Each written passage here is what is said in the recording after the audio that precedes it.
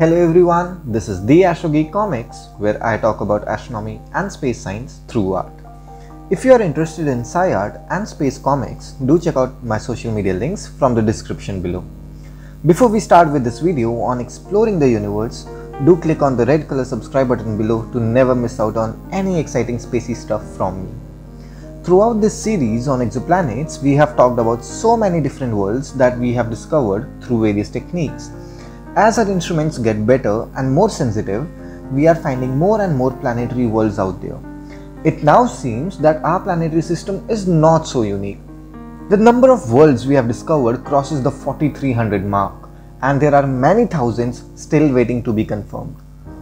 All these worlds lie in our close galactic neighborhood. We have not even explored the whole Milky Way galaxy for these planets. With such a high number of planets, it's obvious to ask, is life unique to the solar system, or do we have life somewhere else in the universe too? Can one of these strange unknown worlds be home to an alien life? Let's explore this question. To qualify as a candidate for being a possible home to life, an exoplanet has to have certain characteristics that support life. These conditions are inspired from our experience of life and life as we know. Life that is similar to ours, a carbon-based life depended on water and oxygen. The foremost important thing is that the planet should be in the habitable zone around its star. The habitable zone, also called the Goldilocks zone, is that area around the star where the temperature is right for water to exist in liquid form. Closer to the star would turn the water into steam, and farther away would freeze it into ice. In our solar system, the Earth and Mars lie in the Goldilocks zone, while Venus lies closer in the hot region and the gas planets in the cold region. The distance of Goldilocks zone around a star depends on the size of the star. A red dwarf emits less energy and will have the habitable zone closer to it, compared to a supergiant star which releases high energies and would have the habitable zone further out. Most red dwarfs we have discovered have planets closer to them than Mercury is to the Sun. But if being in the habitable zone means liquid water, why does Mars have none of it? That brings us to the second requirement for a planet to fulfill. A planet that wants to harbor life should have a magnetic field strong enough to block the radiation coming from the star that strips away the atmosphere of the planet. Atmosphere does not only provide oxygen, but also maintains a pressure for water to stay liquid and not escape. Mars lost its magnetic field in the past as the core became cold and successively lost its atmosphere and all the water it had. Chemically, our exoplanet should also have important life-supporting substances like carbon, nitrogen, oxygen, water, and organic compounds in the right amount. But these rules are quite bendable. A planet too far from its star can still have a chance to harbor life. If it's an ocean world with its surface frozen, beneath the layer of ice of water, the water can be warm enough due to internal heat of the planet and some sort of microbial life may flourish. This is the suspected case for some moons of our solar system too, like Europa and Enceladus. Understanding these moons will help us understand these worlds too. Ocean worlds have been discovered in the universe around us, and one of these may just fulfill the criteria. Another point to remember here is that we have been talking about life like our own, a carbon-based life. But what if the alien life follows a chemistry different from ours and does not need oxygen or water, but something else? What if it's based on silicon or sulfur? We know carbon is the best choice because of the huge range of compounds it can form. But silicon does come close. There are scientists working to pinpointing alternative chemicals and reactions that might be found in an alien form of life. Very recently, the news of phosphine on Venus made the headlines as the level of phosphine found in the atmosphere of Venus was something that was higher than expected. While we should not be quick to point at it and shout alien, it gives us a new perspective on how alien life anywhere else in the universe might exist in places we otherwise may call inhospitable at first glance.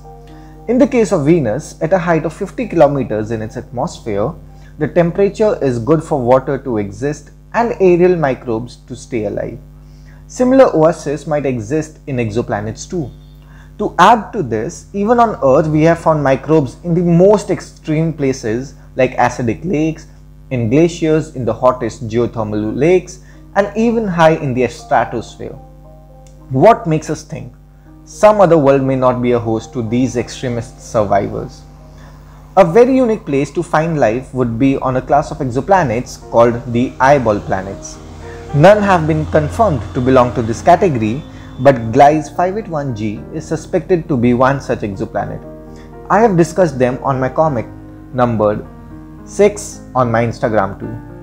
These exoplanets are tidally locked to their host star, which means one side receives constant heat and light and is very hot, while the opposite side is in constant darkness and is very cold.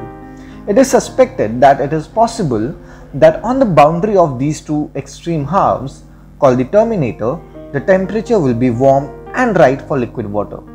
Due to circulation of winds from the hot side to the cold side, global weather can be maintained.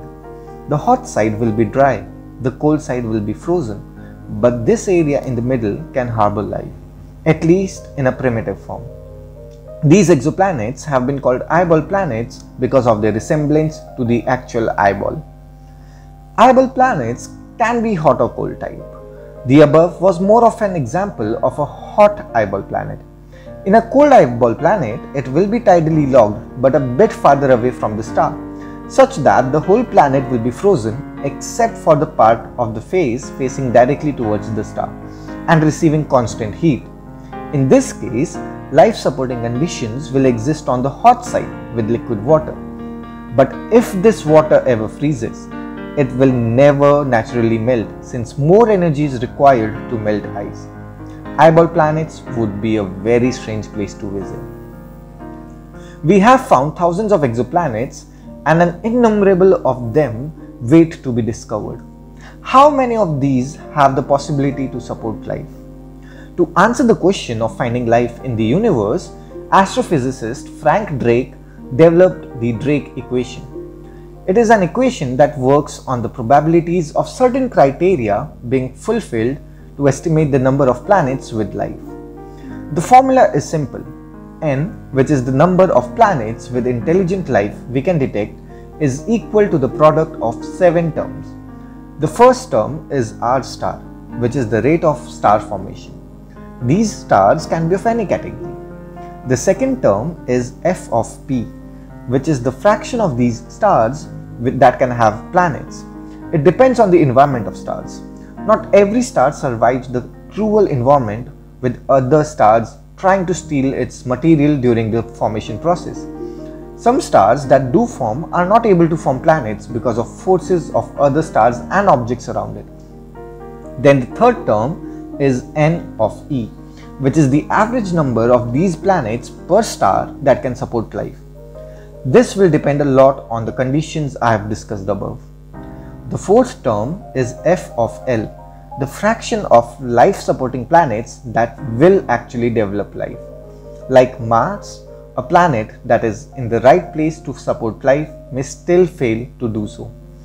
Plus, supergiant stars with short lifetimes usually do not live long enough in the same stage before any life could arise.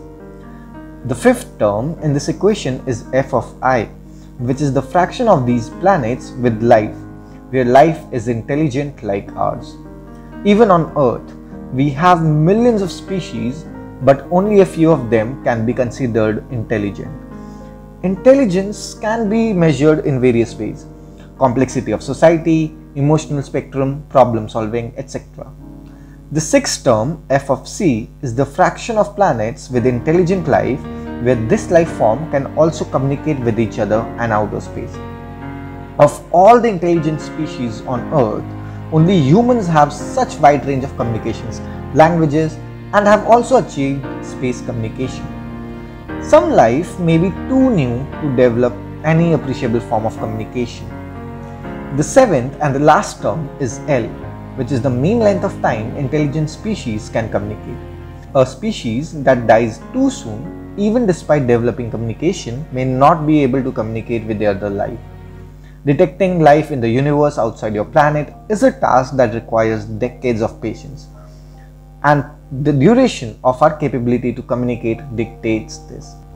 Using educated guesses for the above values, one can get the number of possible exoplanets with intelligent life like ours through the Drake equation.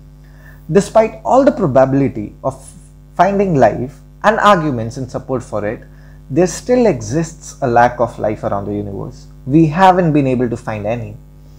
This apparent paradox was popularized by Enrico Fermi, who voiced that if life is probable outside Earth, why don't we see aliens visiting us? And why haven't we even detected any till now? This apparent paradox is called the Fermi paradox. Many explanations have been given to answer this. Maybe intelligent life destroys itself, or maybe they are isolating us since we are not as smart as them. Or perhaps we have just discovered an area too small to resemble the generality of life, or that we are not using our technology sensitive enough. But the strangest one has to be that perhaps we are the only one in this strange universe, or that we are a part of a simulation created by an intelligent life who did not create any other alien form of life to give us company. The more I think of it, the more I'm excited and scared. But how will we know for sure that a planet has life harboring in it? The activities of a life form like breathing, decomposing, etc. would result in chemical signatures of compounds released in these processes like methane and carbon dioxide. If the life form is advanced and is capable of industrialization, we would see the effects of pollution caused by them through chemical signatures too. These kinds of civilizations will also communicate using radio waves, which is one of the way their presence can be ascertained. This was the concluding video for the series on exoplanets. I hope you had a great time exploring and learning about these worlds of wonder with me. If you enjoyed this video, make sure you hit the like button and subscribe to the Astrogeek Comics. Click on the bell icon to never miss a video. If you are interested in buying official The Astrogeek Comics merchandise in or outside India, you can find links in the description below. Do comment your thoughts on this video and suggestions for future videos. I'm eager to read them. Thank you for supporting this SciArt project. You are the best. Until next time, stay curious and keep looking up.